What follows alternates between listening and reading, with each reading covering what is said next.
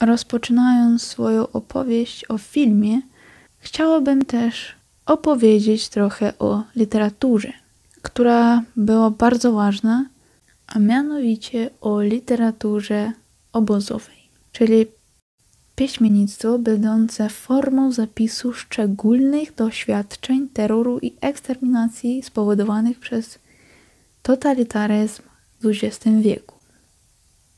Czyli i literatura, i film, o którym będę mówić później, opowiada nam o wydarzeniach tego czasu i zostały zanotowane jak w literaturze, tak i w filmach.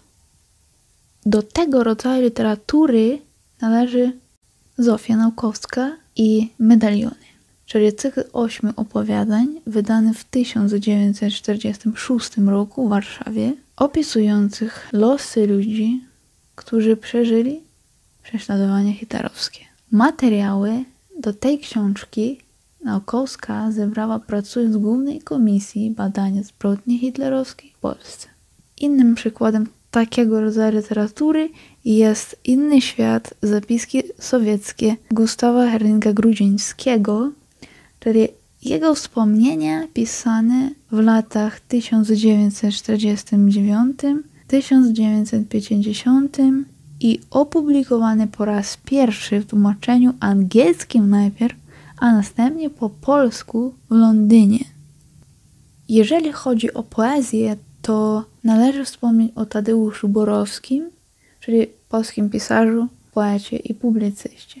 I warto chociażby raz w życiu sięgnąć po jego wiersze.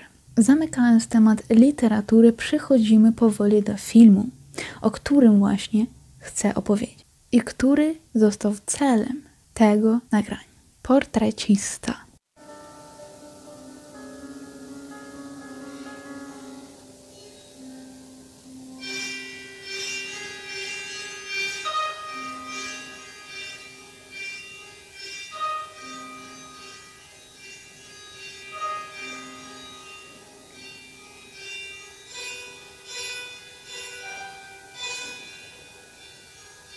Reżyserem którego jest Ireneusz Dobrowolski i głównym bohaterem którego jest Wilhelm Brasse. Został nakręcony w 2005 roku w Polsce. No i czemu ten film? Co ten film chce nam powiedzieć? A ten film chce nam powiedzieć historię. Nieco niezwykłą historię. A mianowicie historię Wilhelma Brasse, czyli fotografa portrecisty. Dlatego film tak się nazywa. Ale nie tylko portrecisty tak naprawdę, bo Wilhelm Brasse był także uczestnikiem i świadkiem najtragiczniejszej historii XX wieku, o której mam nadzieję, że już zna cały świat. Otóż cały film jest w formie wywiadu.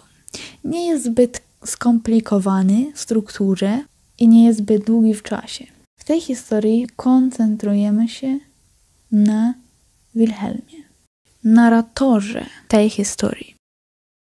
Wilhelm trafił do obozowego gestapo i właśnie tam prowadzi fotograficzną dokumentację obozu. Portrecista tak naprawdę fotografował wszystko, co mu kazano fotografować. Ciekawym faktem jest to, że Wilhelm w trakcie wywiadu opowiada i opisuje historię zdjęć, które robił. Ale nie tylko jak robił, ale także opowiadał o warsztacie robienia fotografii, jak zrobić, żeby ta fotografia była naprawdę dobra i co ważne, komentował każdego, kto był na tych fotografiach. Pamiętał tak naprawdę los każdego człowieka, którego fotografował. Często zastanawiał się nad tymi fotografiami, wspominał. Ciekawym chwytem operatorskim jest to, że operator przybliża nam oczy tych osób. Opowiada nam na przykład historię oficera SS tego obozu, od decyzji którego zależało życie ludzi. I portrecista opowiada, jakie wrażenie odniósł ten człowiek na niego. I okazuje się nagle, że był po prostu człowiekiem. Prostym, jak i inni. Tylko od tych prostych ludzi wyróżniało go to, że decydował o życiu innych. Druga historia jest o dziewczynie niesamowicie pięknej, która pracowała jako telefonistka w obozie i przyszła po prostu, żeby zrobić zdjęcie, bo potrzebowała zdjęć. I nagle potem nasz portrecista dowiaduje się, że truło się. Czyli popełniła nagle samobójstwo, bo tak ciężko przeżywała to wszystko, co odbywało się na terenie obozu. Następna historia, do której wprowadza nasz narrator, jest właśnie o więźniu, który miał tatuaż na plecach. I to był właśnie rysunek raju. Adama i Ewy. I potem kolega naszego bohatera, który pracował prawdopodobnie w krematorium i wycinał różne rzeczy z ciał, właśnie wycinał skórę z tatuażem tego więźnia. Później też dowiadujemy się o niektórym doktorze Mengele, który był osobą też zbyt popularną w tym obozie i robił szerokiego rangu eksperymenty.